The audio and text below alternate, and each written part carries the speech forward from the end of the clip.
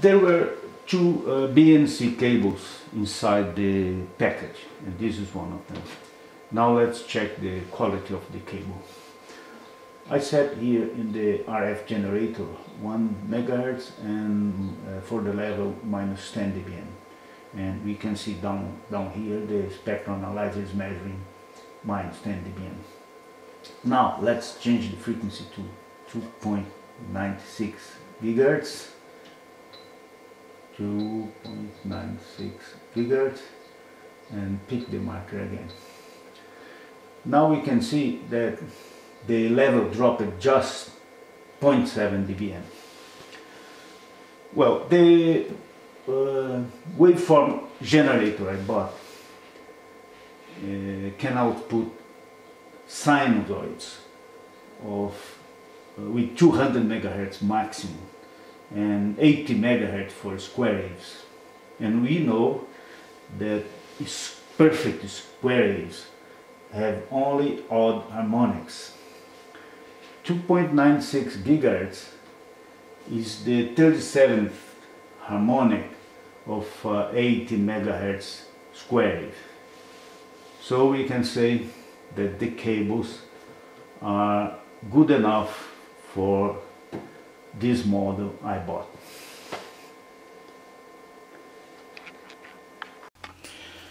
One thing that bothers me a lot is the noise produced by the fans of some instruments. Well, I have a couple of instruments here over the bench, and I will compare to the noise produced by the SDG6022. First of all, let's measure the ambient noise.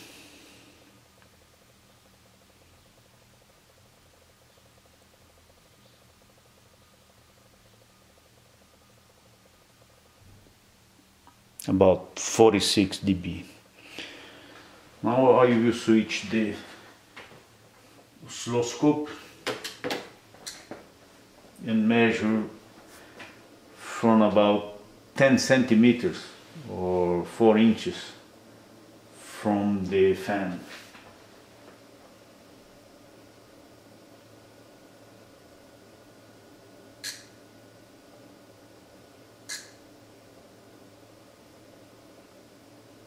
.58 dB. Now this other one here, it's a frequency counter.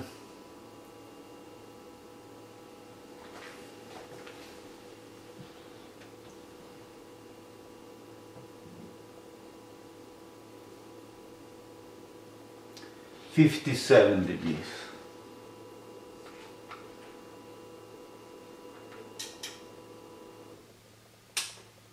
And now the Siglent.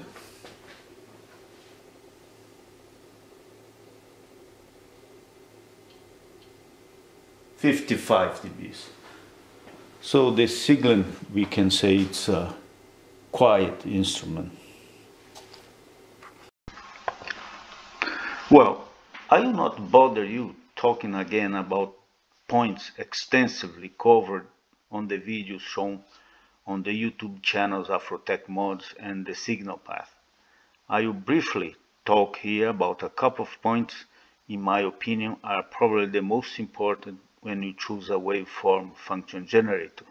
Jitter or jitter, depending on where you are, and rise and fall time. In my opinion, these specifications separate low cost from professional instruments, telling a lot about the overall quality, especially the design quality, of a waveform or function generator. Let's first have a look at the Siglent's SDG6022X specification.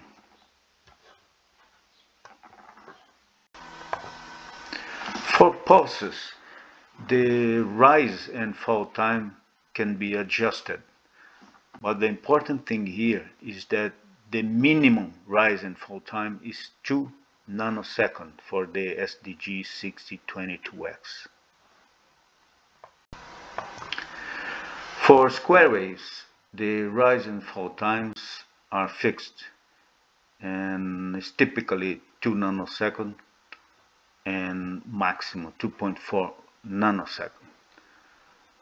Now in the case of jitter, it's specified here the cycle to cycle jitter. It's not clear why, and it's 100 picoseconds. But we will see in a while that in fact it's much better than this. Well, let's measure the rise and fall times of pulses. I will be using the Keysight 53230A for that. This is an instrument with 20 picoseconds of accuracy, but actually this unit has 8.5 picoseconds of accuracy.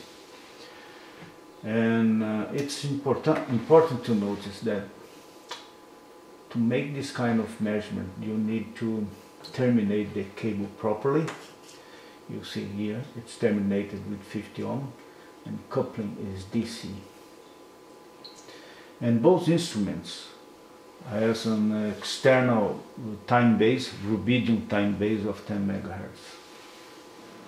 So they are synchronized. Well, let's set the output to pulses, and we have here 1 megahertz, 1 volt peak to peak, and 2 nanoseconds of rise time. Well, 2 nanoseconds is the minimum. And you can see the Keysight is measuring 1.8, 1.9 nanosecond, so less than 2 nanoseconds, which is the minimum. And fall time 1.9 nanosecond, also less than 2 nanoseconds.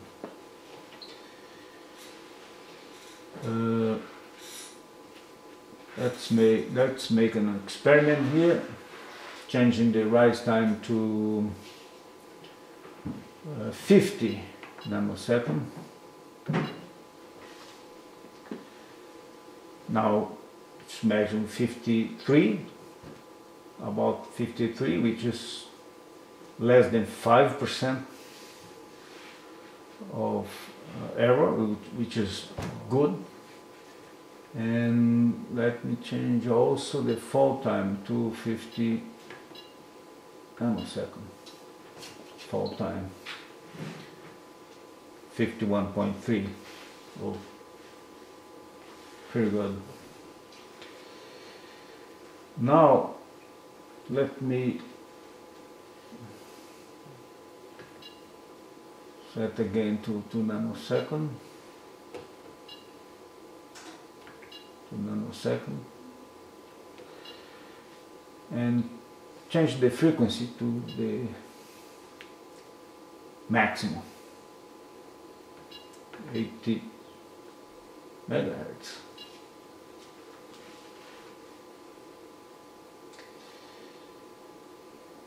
And pulse width to 6.2925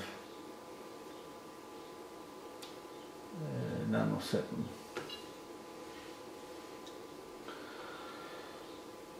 Still measuring less than 2 nanoseconds, the fall time and also the rise time.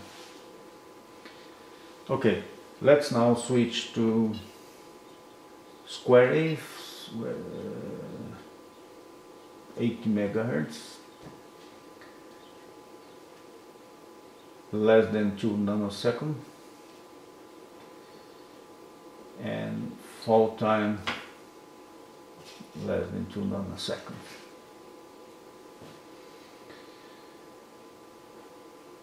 It's all right. Now I will try to measure the jitter of 10 megahertz square wave. Notice that the Keysight is in time interval mode, and it will measure 10,000 adjacent periods of the wave.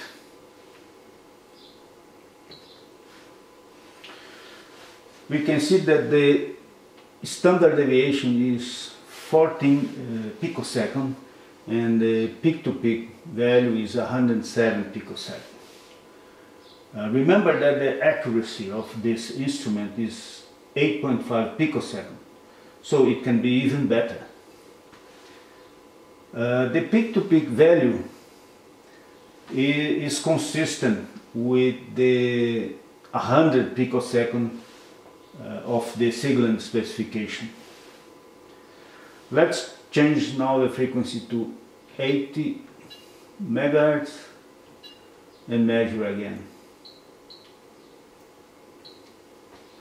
We have now 12 picosecond and 88 picosecond, so basically the same.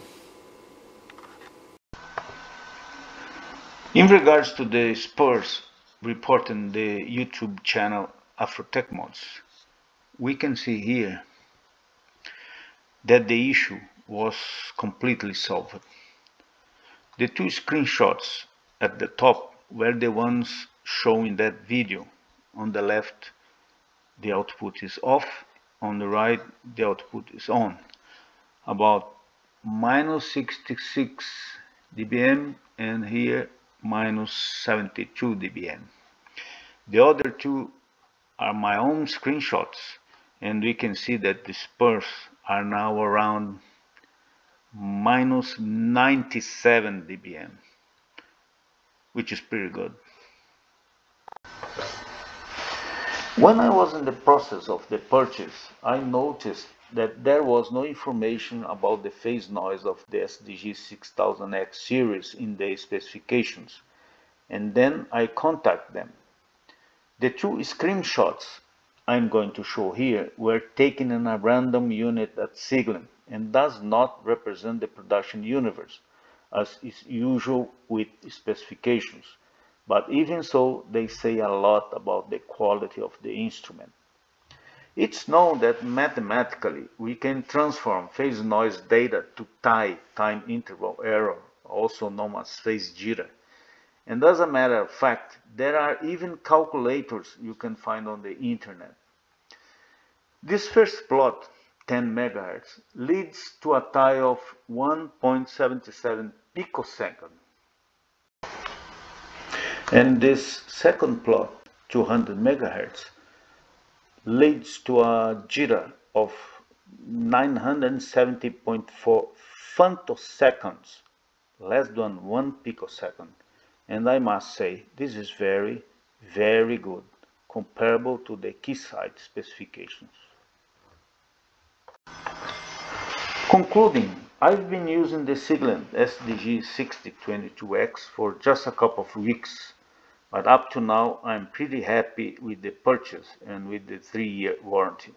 Until now, the only thing I'm missing is the possibility of making a copy of the screen in a USB flash drive for documentation purposes, but I think this could be easily included in the software in the future. I would like also to make clear that I didn't have any kind of financial help for Siglent. This is just a review from a random buyer. Thanks for watching.